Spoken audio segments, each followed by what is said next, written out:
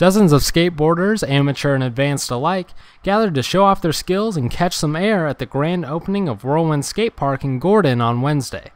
The park is dedicated to the memory of Gordon native and avid skateboarder Trey Lamont, who was killed in a car accident in 2009 at the age of 17. The day began with a ribbon-cutting ceremony and featured several speakers, including Gordon Mayor Nancy Russell, as well as friends of Trey's family.